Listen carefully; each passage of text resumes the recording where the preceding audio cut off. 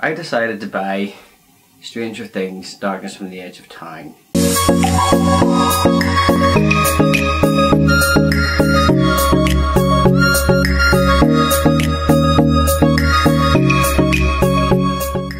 This novel is a spin-off of the Stranger Things Netflix series, and it focuses on James Jim Hopper when he was in New York as a police detective at the NYPD. Most of the story takes place in 1977 around the springtime, and it does cut back and forth to 1984. This is a story that Jim Hopper tells Eleven shortly after Stranger Things Season 2, where they're at his cabin and it's Boxing Day, it's Christmas time. So it's all snowed in around the cabin and people are advised not to go out due to the hazardous weather. And Jim Hopper realises that Eleven wants to get to know him. He knows an awful lot about her, but she doesn't necessarily know an awful lot about him. So Season 2 did show Eleven going through the boxes in Jim's basement under the house. A couple of the folders, one of them said New York, the other said Vietnam, and she brings like the New York folder to him and asks him, to tell the story of what that's about, what was he doing in New York, and he uses that opportunity to talk to her about his past, the kind of type of life that he had, who he was, and it's a way of them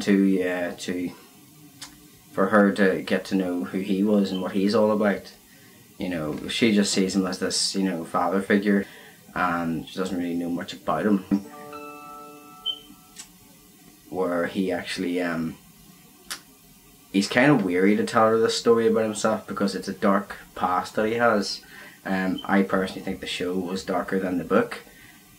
So the case that Jim Hopper had been assigned to was there was a satanic cult going around New York committing murders, and Jim Hopper and his partner, Detective Rosario Delgado, were piecing it together. The gang is called the Vipers, and basically what's happened is that this deluded madman of a leader has managed to merge all of the New York City gangs into one and brainwash them that the day of the serpent is coming, that the devil is coming down. He's their master and he'll sit on a throne of flames, and it's basically his way of trying to take over New York and rule it for his own twisted, deluded purposes. Hopper goes undercover in this organisation and he's able to learn more about it, but not an awful lot. The leader is very secretive and quite cautious about who he tells his plans to, and it's more the case does get taken off of Hopper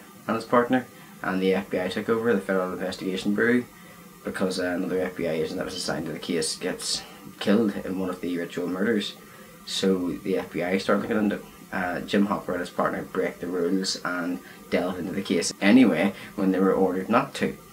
And it turned out good for them that they did ignore those orders.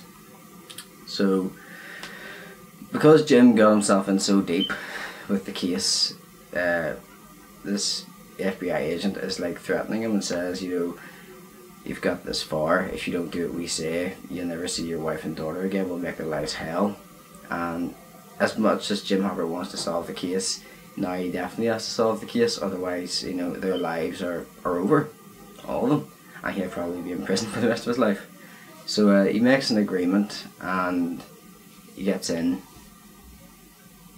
And the thing about this novel is that I was looking to learn more about Jim Hopper. You do learn more about him. He's still very much the same character that you saw in the show, and whenever you read his lines in the book, I would just hear David Harbour's voice saying those lines, and the same whenever Eleven speaks in the book, I heard Millie Bobby Brown's voice in my own head.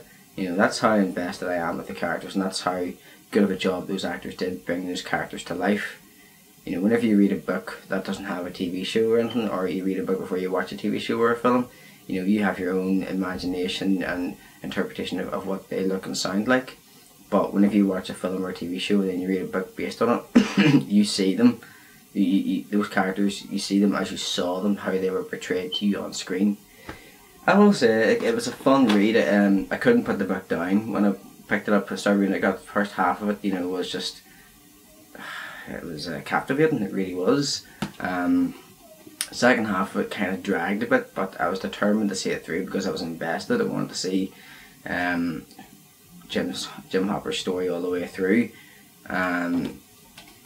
He's living with his wife and his daughter in an apartment, and it is sad because he had it all. You know, he was happily married, he had a family, he had a good job, even though New York City was going through a depression at the time. But it's sad because whenever you've watched the show, you know that, shut up, you know this isn't gonna last. You know it's all gonna blow over for him. He's gonna lose what he has. Especially the last page of the book. I'll not say what happens. It's nothing major, but it's like, it basically shows, you know, that he's happy where he is and he's got what he wants and everything's over. But those who've watched the show know that this is like really the beginning. The story in this show has very little to do with Hawkins and the Upside Down and the Demogorgons. They're not even, like, Hawkins is referenced here and there, but there's nothing to do with the lab or the Upside Down. There's none of that there. This really is just your typical crime mystery or mystery crime novel of a police detective. This could have been about any detective. The only difference is it's set in the world of Stranger Things, and it's about Jim Hopper. It just goes into Jim Hopper's past. This is his story, this is his character, and that's all there really is to it. I would like for them to have gone deeper into this. It's just mostly the focus is him solving a case and trying to catch the guys that are behind it. That's mainly what this book focuses on. Not a bad book. I think it could have been a lot better. I did enjoy it. Adam Christopher is the author of this novel. And fuck, you know.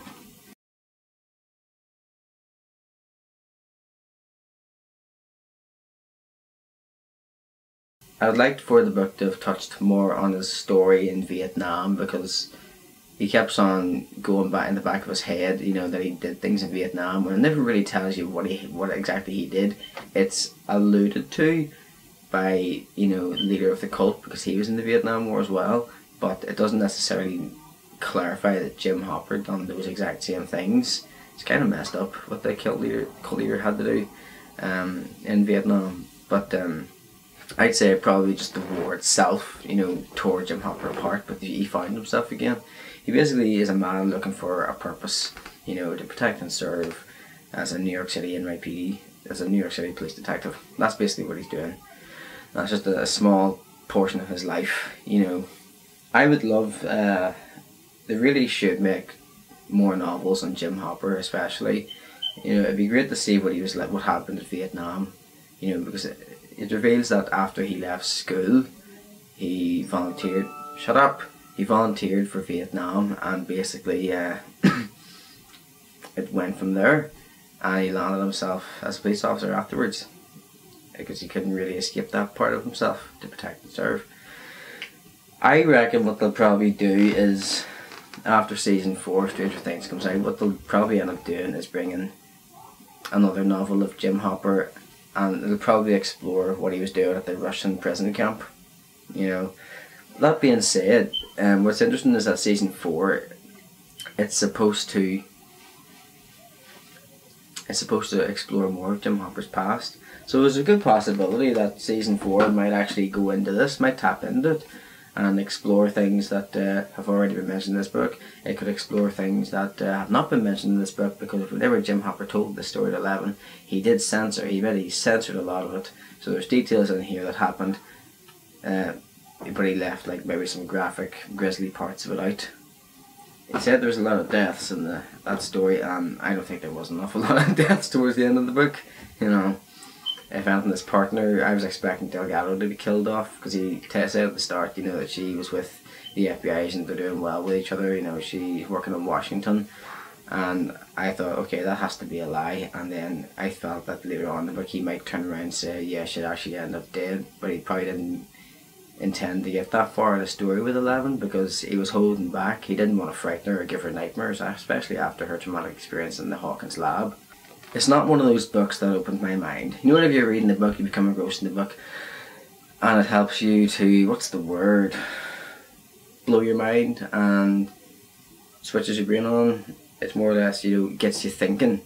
Well, that book didn't do that for me. When I read a book, that's what I like to have. I like to enjoy the book, the story, the character, and have my mind open and make me look at things from another perspective. That book, I think, was more targeted for teenagers. There is swear words like shit in it, but there's no swear words like fuck. There's none of that. I think that's what the book's implying, that Jim and other characters say whenever they go, oh, Jim swore, oh, DeGaldo swore. You know, there's none of that there. I don't even know if they said fuck on the Stranger Things show. I don't think they have. They said everywhere the word bar that. Yeah. So it'll be interesting to see where season 4 goes, because it's meant to show us a lot more of Hopper that we haven't seen before. I'd say a lot of it would be having to do with what he was forced to do at the prison camp in Russia. Thought there was another wasp in here, but there's not. Would I recommend this here book? I wouldn't highly recommend this book, but you know, if you want to know more about Jim Hopper, a bit about his past, his origins, I mean, it's worth reading, but it's not really worth going out of your way to read. You know, there's nothing really, it doesn't like break open a new wall or a new dimension to the story. It's kind of like reading a biography of Jim Hopper, even though it's not written as a biography, but it's more or less just telling you. It opens the window and shows you, yep, this is who he was, this is what he was doing. He's still very much the same guy, you know, he's ruthless and cunning, but he's slightly more laid back, you know, whereas in the show he's more like, what's the word, he's more assertive. He's assertive in this book as well, but not nearly as assertive as he is in the show. He's not as jaded, because on the show he had his divorce, he lost his daughter, he's a lot more pissed off. Whereas he's not really like that as much in this book, unless he's provoked by, you know, the Vipers or his partners. You know, for the most part he's happy. This is Jim in a good mood, actually. I'm using a paper straw to remember to keep my place in the book. That's this is actually the first novel written about Stranger Things, and this one here is the second one in sequence. I went for this one because I'm more invested in the character of Jim Hopper. I find Jim Hopper, you know, relatable. Not just because he's a man, but, you know, personality wise, him and I are actually very similar. There's things that he says and does in the show that I've done myself. You know, like, comes to, there's just his attitude in general, like his snarkiness, you know, the way that he gets up in the morning. Now, I've never actually brushed my teeth and drank alcohol afterwards. I don't think I've done that there, because if I was drinking in the morning I wouldn't have brushed my teeth, you know, and wouldn't occur to me. Personally, the idea of, you know, brushing your teeth and then having toothpaste in your mouth and drinking alcohol and then swallowing that there, no thank you, don't think that would be down very well. I really like the cover on this. You know, it's a nice sweet background of New York and World Trade Center is their Empire State Building or the Chrysler Building. I get them mixed up, I'm not sure, or maybe they're both the same. That shows you how much I know about New York. It's a nice, I love that they put David Harbour on it, and then there's Millie Bobby Brown there, which has her season 2 look. And the back of it, that's nice, you know, nice retexture, nice colour to it, and have like a photograph there in New York City in 1977, and then there's the spine of it there, you know, and yeah, it was $8.99. I bought it off Amazon, and I also bought this off Amazon as well, and I've lost my place. Let's see if I can find it. It's somewhere here, but you know what, I'm actually not that, I'm only like 3 or 4 pages in there, so I'll be able to find it again, no problem.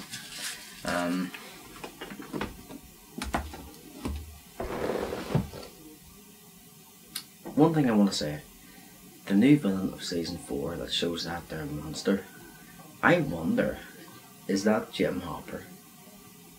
Tell me I'm wrong. I'm gonna put this out there now. I don't know if anybody else has said this here, but it kind of looks like David Harbour. You know, the fact that it's bald as well. You know, is this what Jim Hopper turns into? You know, because season 4 is meant to blow our minds. You know, it's meant to be the best season so far. It's meant to be the longest season too. Like, each episode is supposed to be like feature length. You know, like almost an hour and a half or 90 minutes long, longer than all the other episodes of the show. So I'm really looking forward to that there. And after I read this, yes, after I read this here, as I've already done, what I'm saying is after I read this one, I'll review it as well. This one didn't get much of a good review.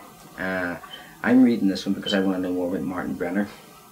I know it focuses. I think it focuses more on Terry Ivis, Eleven's mum. So I'm not talking much about this one here because I made this video for this book and I don't want to overshadow this one here. So yeah, I thought it was alright. It left me wanting more. I wanted more of the story. You know, there's so much more this book could have gone into. You know, it could have went deeper in the Jim Hopper, but it didn't. It didn't really give us that. It just focuses on him and the case. You know, it should have delved more into his personality, and should have got more background on him, even though it is a background story. But I felt that there were key parts missing, and the fact that it wasn't as dark as the show, even though it is still dark, you know, I kind of felt, you know, this was a missed opportunity to explore a new side to him, and you know, maybe bring up some revelations about him. But I suppose that they want to keep that for the show, for whatever season 4 has coming, because you know it's just that they open the door and you more or less just get a peep. That's what I would say. I know I said earlier open the window, but it's more you get a peep into who he was and what he was doing. It's not like a full blown backstory of from birth to 1977. It's nothing like that. There, it's mostly just him in 1977 with some references to his childhood. You know, nothing about his parents, but you know, there's like one reference to whenever he was at school, last day of school. You know, and all he did was he just talks about, you know, how the teachers got the pupils to move the tables and chairs up against the wall during the summer break so that the cleaners would come in. That's like one reference to there.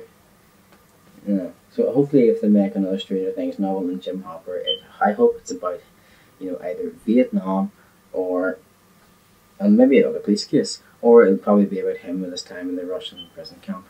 But I definitely would like to have more. They really should make like a trilogy for Jim Hopper. There's more story to be told there. There really is. I think that's all I have to say. Thank you. Bye bye. Mouth breathers.